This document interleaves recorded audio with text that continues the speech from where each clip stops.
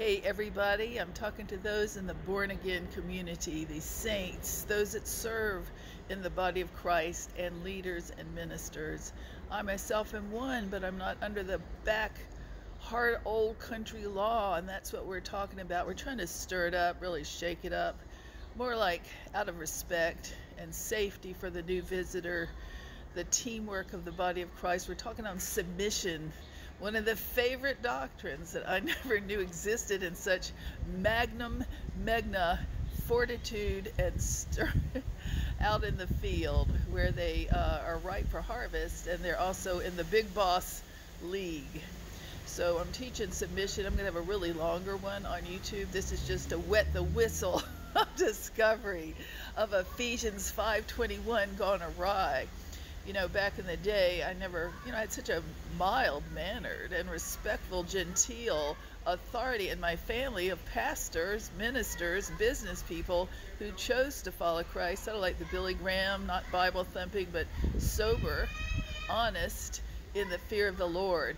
And as I've said before on another part, I was raised in hindsight. Nobody had to teach me, nobody taught me this, but officially I look back at the fruit of Christians that remains.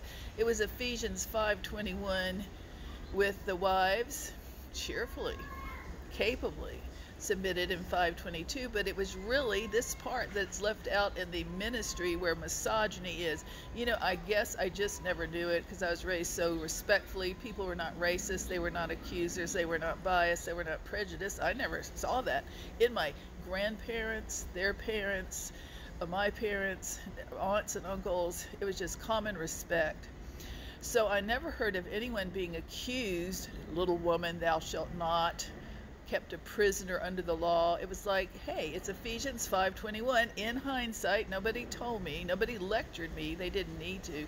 It was mutual submission in the fear of the Lord. That's the big deal. The body of Christ, the team, the family, the minister, the person, the pioneer, mutual submission in the fear of the Lord. What does that mean? First of all, you have to really respect other people. You're other-centric.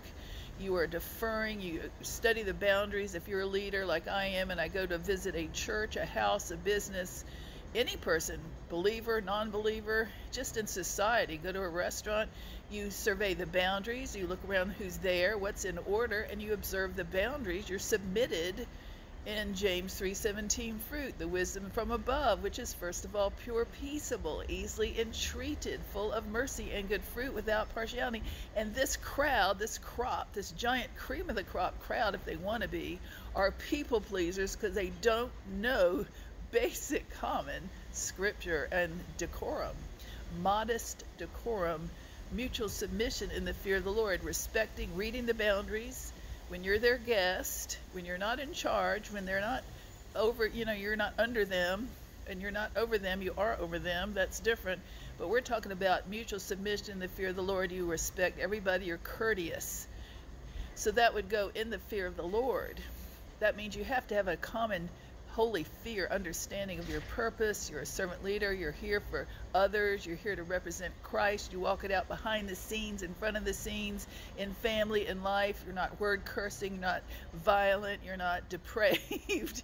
You're not toxic. You're really even keel and respectful, and you forgive everybody. You're not you don't have any stereotypes, black. I didn't know this, but I didn't, because I never dreamed this would, I never occurred that in Christian ministry that God would want me to be the stereotype that triggers racism, accusation, really racism, which is misogyny in this kinds of Christian ministry. It's been charismatic, prophetic, charismatic, my color.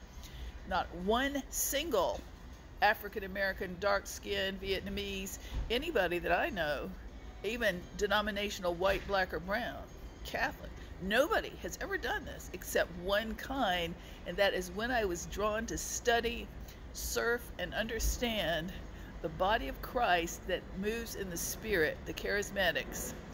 And I didn't realize that I stir up what this must be, misogynist stereotyping, back to Eli and all these things, is stereotyping under the law.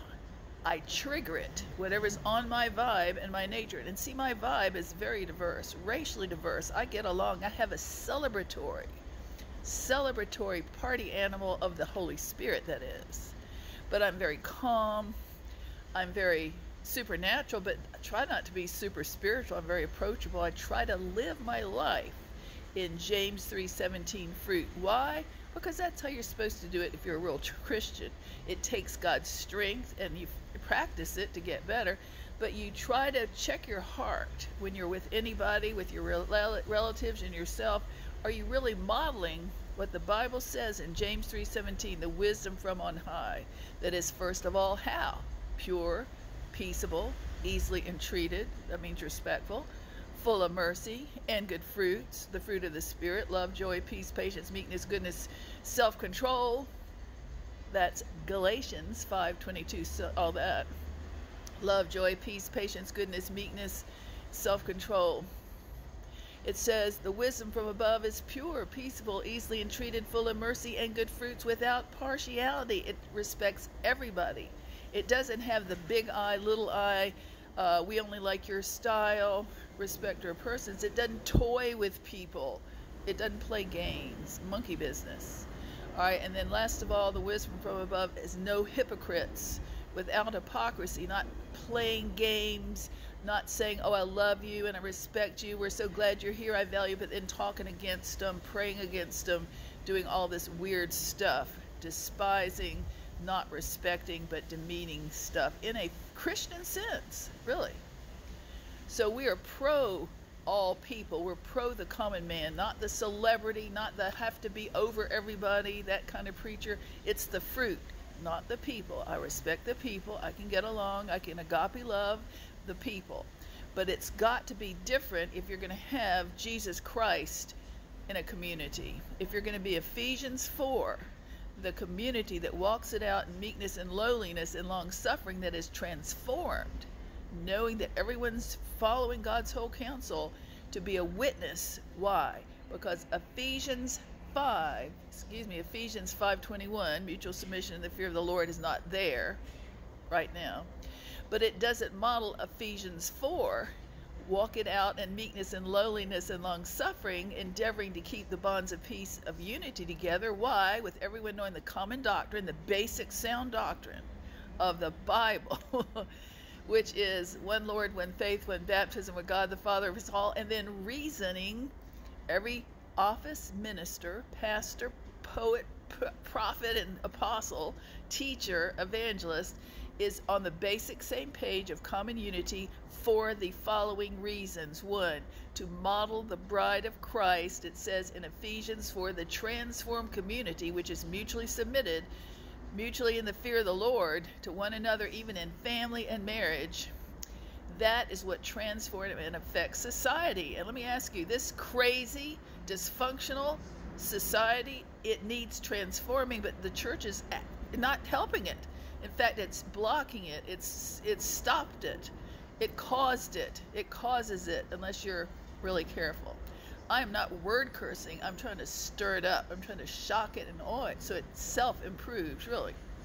Now, in hindsight, I wanted to make sure that when I'm teaching authority, because I was raised under great authority, looking back, in Ephesians 5:21, that I believe in head of home, head of ministry, head of household, Adam and Eve type things, where the man was made first, so there's chain of command, not control, not waitresses, not less than chattel or possessions, but instead everyone's equal, but in chain of command with God's calling to obey him.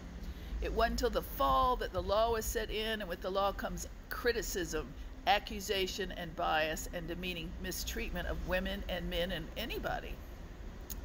So I looked up, as I've said many times, ChatGPT AI. I said, was the first church authoritarian, or was it Ephesians 5:21, mutual submission, even the fear of the Lord, with even family and marriage? Everybody. And it said it was. And then it said, I said, when did authoritarians come on? You better do it. That's the authoritarian tone. It said authoritarians and totalitarians were not in the first church, not Jesus, not the apostles. It was all 521 until the influences of Rome and Greece came in, the world, the tough world. God bless you. He love you. And peace. Peace be unto all your houses. God bless you.